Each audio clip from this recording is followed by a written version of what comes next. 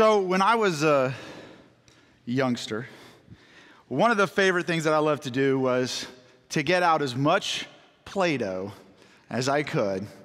And then just whatever struck my imagination, I would take that and try to replicate it.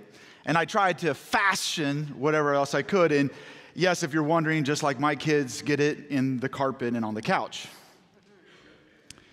So when I was thinking of the topic today about actually coming and seeing Jesus, and I got to thinking about how we then perceive Jesus.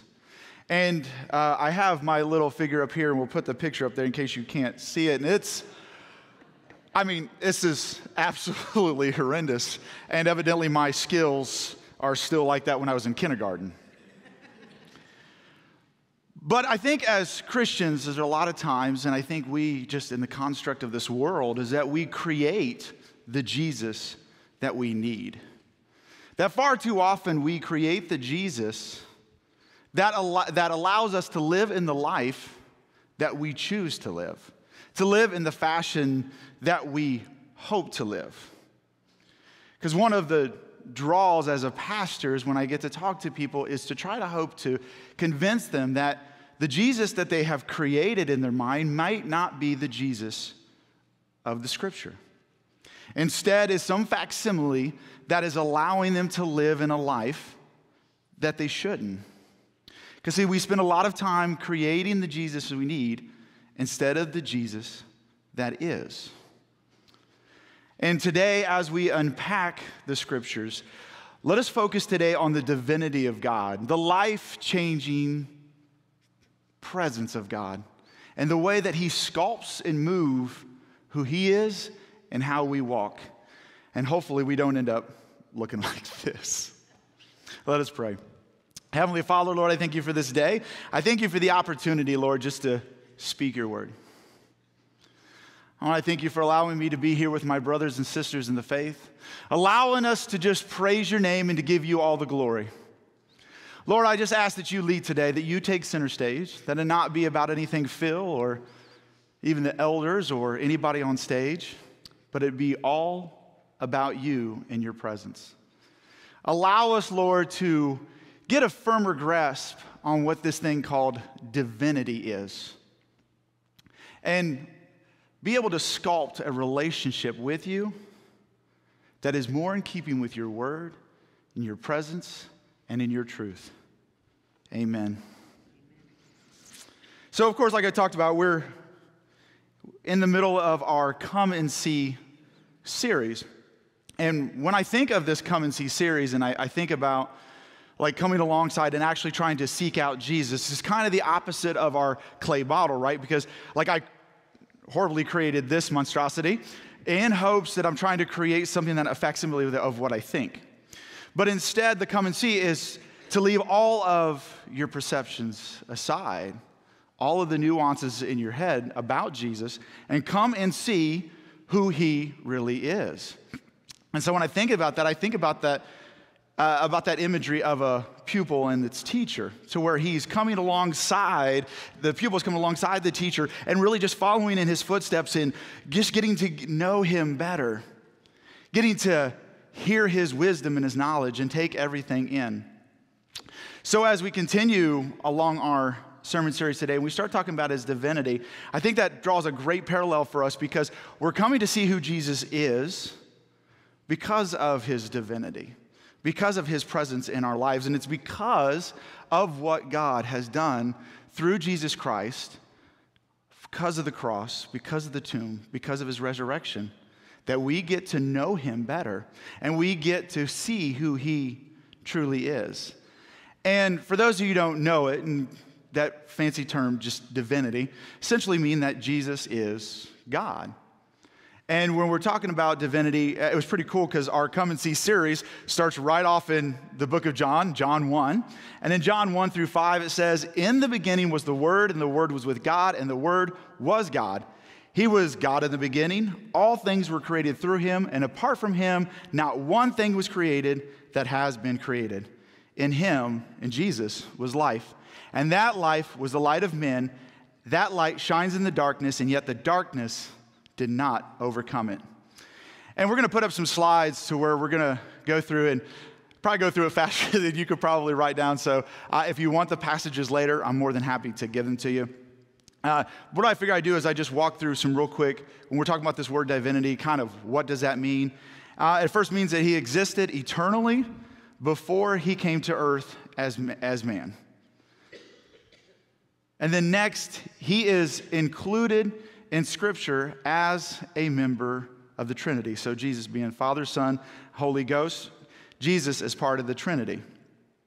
And he is described as God. He's described in Scripture as God becoming man. Then he is given a name of God in Scripture. And then he and the Father are stated to be one.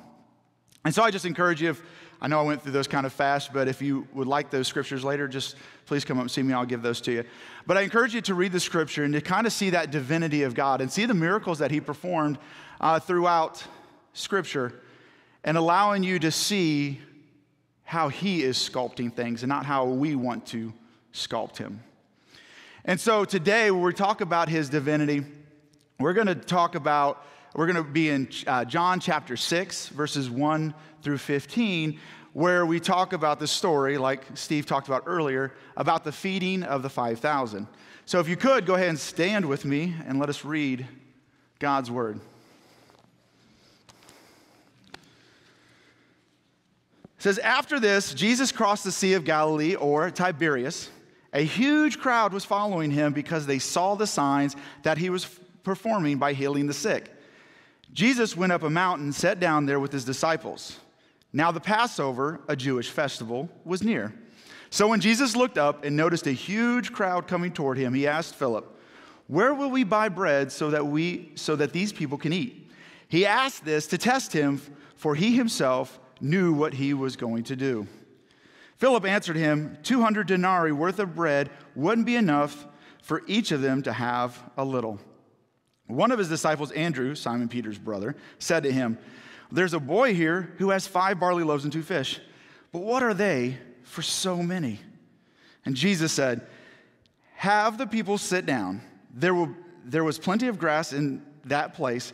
So they sat down. The men numbered about 5,000. Then Jesus took the loaves. After giving thanks, he distributed them to those who were seated.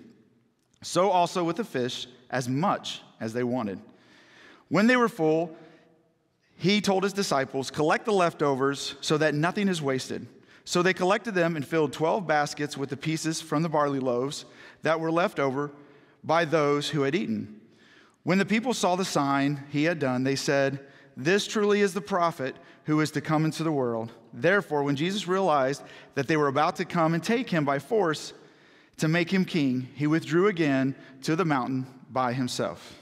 Amen. All right, you guys can have a seat. So just kind of set the short context, and Steve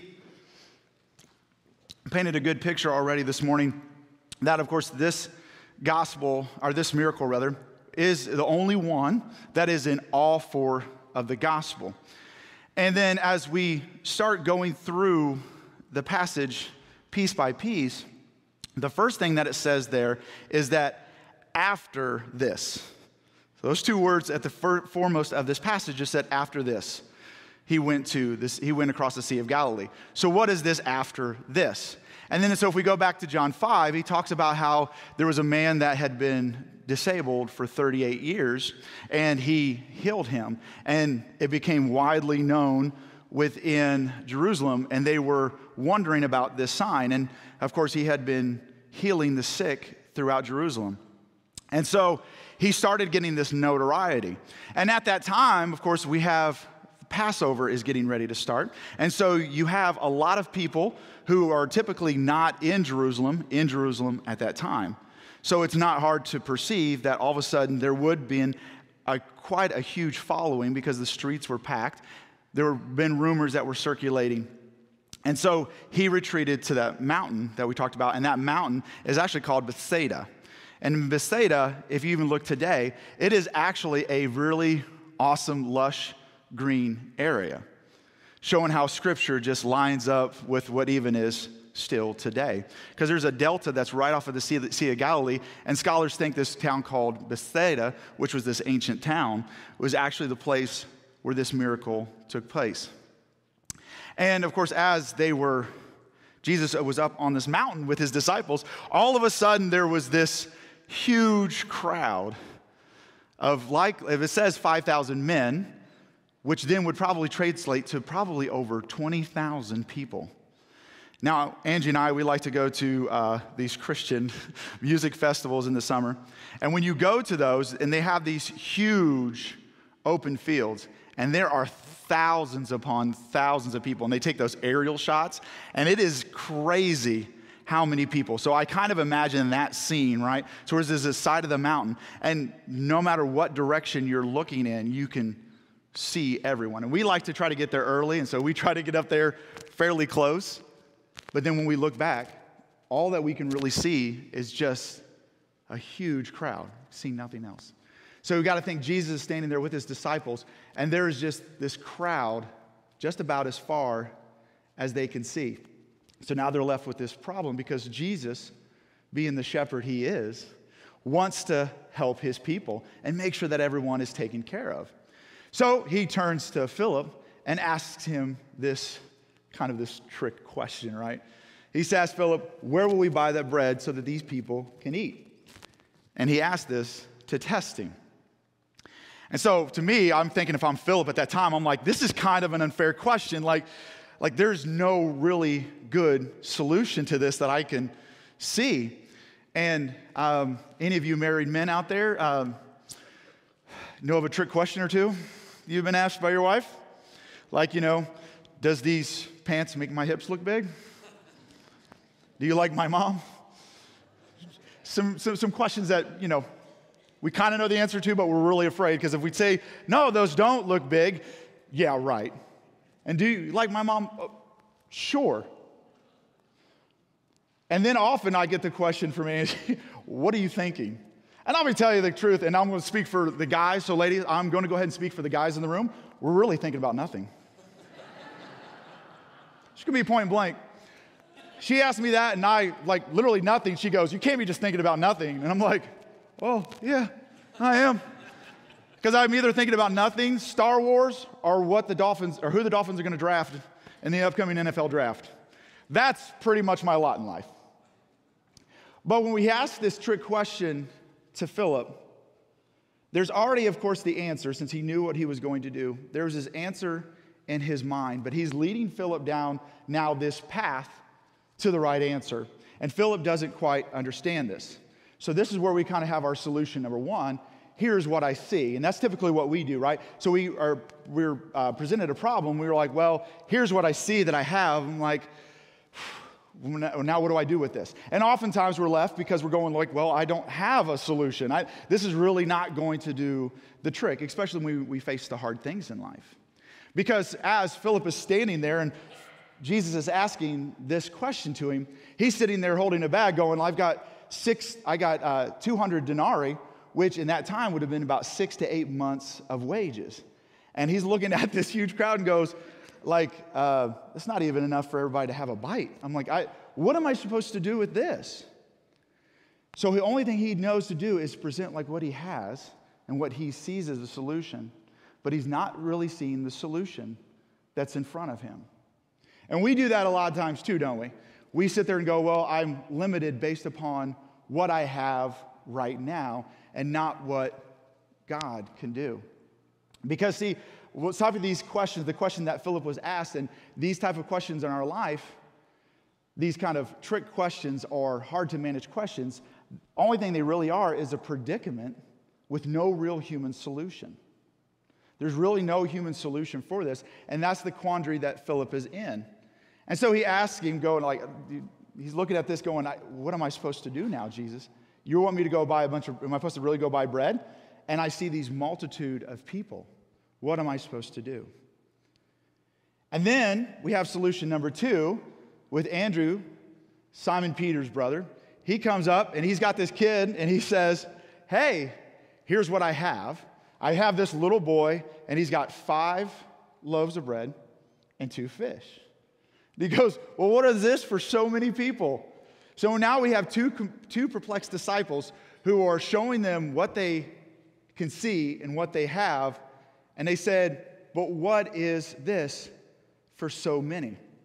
And we do that too, is that God tells us to go and do something, to accomplish something with our lives. But we look at what we see and then what we have, and we go, well, what am I really supposed to do? This is no way that this is going to work, Jesus. It's just not. But the one thing that we keep missing out on is the real solution. Jesus. Jesus is the answer. I kind of like it, because we often tell, like when we have crossover basketball and we ask a question sometimes, and I'll ask the kids, and of course they know they're at a church league, and I'll ask them a hard question, and because they know they have no other response, they just say, Jesus? And I'm like, spot on. I mean, I can't argue with that. So now we have this real solution of Jesus. So as we keep going through our passage, it says, Jesus says, have the people sit down. There was plenty of grass in that place, so they sat down. The men numbered about 5,000. Then Jesus took the loaves, and after giving thanks, he distributed them to those who were seated. So also with the fish as much as they needed.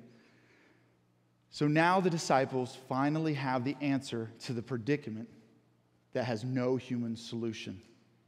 Jesus. And this is the power of it all. Because here in that one question, if we go back to that one question that Jesus asked Philip, he says, where will we buy bread so that people can eat? And I think what Philip hears, what are you going to do to feed these people? Or you need to go get with the disciples and feed these people.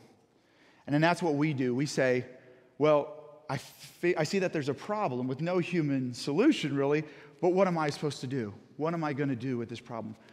But what Philip misses out on is on a key word in that sentence. We.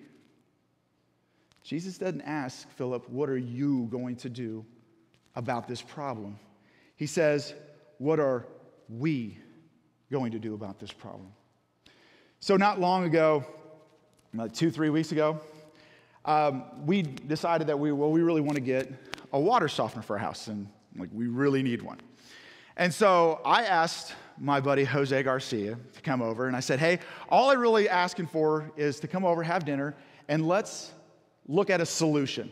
Let's kind of just figure out, can you help me? Because the way the water lines are in my house, like half of them are hidden, and I can't figure it out. I couldn't figure it out even if everything was perfect. So I asked him, I was like, well, can you just show me what I need to do? So he came over, and I got a little dry erase board in my basement, and he's drawing up this crazy diagram. He's like, all right, well, your discharge line is going to go here, and your water line is going to go here, and then you're going to run this down here, and you're going to cut out this board, and you're going to place this here, you're going to place that there. You put these valves here, you put a shutoff valve, and you put another shutoff valve here. And honestly, I kind of hit the guy thing where I'm going, I got that. That's not a problem. I'm like, oh, yeah, man, I got this. He even gave me a laundry list of supplies that I need, and I'm like, oh, I got this. About 2 days later, I went back down to look at this diagram, and I go, no way is this going to happen. So I called up Jose, and I won't lie, with kind of the hope in mind that maybe he'll come and help me, because I know how experienced he is with these things. And so sure enough, Jose goes to Menards, picks up all the supplies, comes over, and helps me install it. And what would take me probably 2 days with about 3,000 errors took him less than 2 hours. And why? Because he brought the right equipment. He has the wisdom, the know-how, the knowledge to make it all work properly. If I would have done it, I probably would have been showering at your house. Well, it should come no surprise, since we were finally getting a water softener in our house, that about 3 days later, I wake up, go work out, come back, and my water heater doesn't work. And when I'm looking up online, it's likely because the sediment that was in the line, now that it was actually getting water that was, not horrible, clogged up my water heater and busted it. So now I'm stuck with the predicament. So who do I call? Jose, not Ghostbusters. I call Jose and I say, hey man, I got this problem. I can't figure it out. And so he, being an awesome individual he is, he's like, all right, I'll be over about noon. And of course he comes over and I'm like, that's kind of what I was aiming for, because I'm just like, I'm not doing this. And so he, of course, comes over. We go buy a water heater, the supplies, really fast, and throw it in. And again, less than a couple hours later. But again, it's because I relied on somebody that definitely had the know-how, the wisdom, and the tools, all to make this happen. Because you see, Jesus asked that question to Philip in such a way that shows that he never intended for the solution to be done by Philip alone. He was hoping by just knowing of Jesus' divine nature, even though he knew the way Philip was going to answer, he was setting up a way so Philip could hopefully see that Jesus, by his divine nature, would be the real solution. And when we think of Philip, couldn't get the answer. We think that Andrew couldn't get the answer. But then what we're going to do is we come down to a little math time. So in college, I actually took this really extensive math course because I, at the time at least, really loved math. And it was a 600 level class to where you were in class 3 times a week for 2 hours, and we had to deconstruct the numbering system. And it just took about everything in me to squeak out a B. But I remember I really loved that class because we were so heavily involved in that. So this morning, we're going to do some easy math. No hard, complicated equations. No long, drawn-out explanations. Instead, we're going to look at what Andrew came up with. He brought Jesus 5 loaves and 2 fishes. Because he knew that 5 loaves and that 2 fishes equaled not enough, right? Because he said, here's what I got, but I'm still in a problem. What is this for so many? But then what Jesus showed then, by feeding so many, his 5 loaves plus 2 fish plus Jesus equaled more than enough. Because of Jesus in the mix of it, his divinity equaled more than enough. By Jesus' divinity, it comes from being an impossible solution to a solution that exceeds expectations. Because of the solution moves from not being enough to well more than enough. And then we see in that passage, when they were full, he told his disciples, collect the leftovers so nothing is wasted. So they collected them and filled the 12 baskets of the pieces from the 5 barley loaves that were left over by those who had eaten. There was more than enough. And when I think of sitting down to dinner and having more than enough, I think of when I was at DOD and I had to go down to Edinburgh every once in a while, and there's this little diner that's off the beaten path. And we would go to that diner, and I'm telling you right now, there was no portion control at that location. Instead, so every time I would go there, I would order the tenderloin. And there's one of those good Indiana tenderloins, right? Where the bread is about the size of a coaster and your tenderloin's about the size of the table, right? And to where I remember the first time I went there and I was like, this is awesome because I now have meals for the rest of the week. And I did. But that is what God is talking about. He is more than enough. He has this small thing that we have that we can bring him, but he says, if you add that to me, then it'll be more than enough. And I love that imagery because after it's over with, right, he's like, well, now there's 12 baskets left over. And why was there 12 baskets left over? Well, it's pretty simple. There's 12 disciples, right? So each disciple got a little disciple doggy bag. And so when we notice that, how God works, when we notice his intricate nature and his divinity and how he sculpts and how he moves things, and then that's what we get to do. We get to take what is not enough by human condition and we hand it to Jesus to be more than enough. And it's far too often as humans, we choose the first option, which sells our relationship with Jesus short. Because sure, I believe in Jesus. Sure, he's the leader of my life. But I'll go ahead and take care of all of this over here. But that is not the answer to the equation. When we come to see Jesus, who Jesus truly is and his divinity in action, then we benefit from his great solution. 5 loaves plus 2 fish equals not enough. But 5 loaves plus 2 fish plus Jesus equals more than enough. Amen?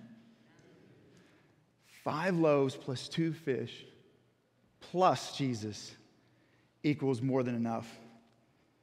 Because of this, the outcome drastically changes when Jesus is in the equation.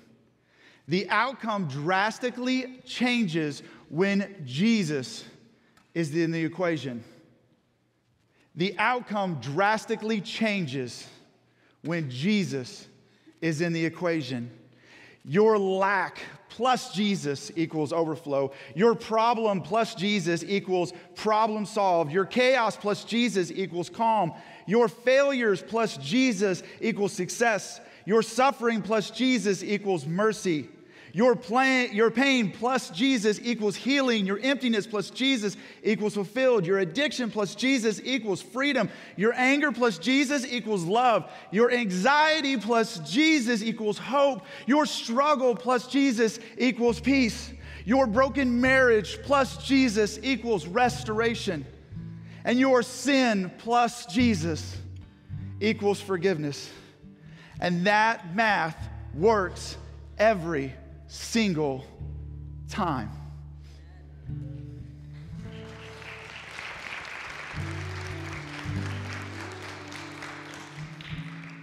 I want to encourage you this morning to not let another day go by without taking what you have, adding Jesus, and living the way that Jesus wants, living out the life that He wants. Because He doesn't want you to live in a broken marriage. He doesn't want you to live with pain, with struggle, with addiction. Instead, He wants you to add Him to the equation and be forgiven and set free. So what we're going to do is, I want you to close your eyes for me. And I want you to raise your hand this morning if you're dealing with any kind of pain, if you're dealing with any kind of struggle, any kind of addiction, any kind of sin, hopelessness, hurt. If you're dealing with any kind of struggle that is keeping you from knowing Jesus better, because I know I am. And as your eyes are closed, I want you to lift your hands high. And I want you to take that addiction, that pain, that hurt, and I want you to give it right now to Jesus. Because your addiction, your pain, your struggle, whatever you're lifting up right now, plus Jesus equals restoration in Him. Let us not go another day as a church family, as followers in Christ, carrying what God never wanted us to carry. Heavenly Father, Lord, I thank You for this day. With these hands lifted high, Lord, I'm asking that You work a miracle this morning. That You would take these struggles, these addictions, these pains, the broken marriages, the broken relationships, and just take them, Lord. Add Yourselves to them, Lord. Lord, let us lean into You with everything that we have and to place these on You. Also that we can sculpt a better relationship with You. So that we're not just left with a Play-Doh pile of mush, but instead are miraculous, live out as the miraculous creation that You have created us to be. Let us not choose solution A. Let us not choose solution B. But Lord, be with us and help us to choose solution Jesus. Amen.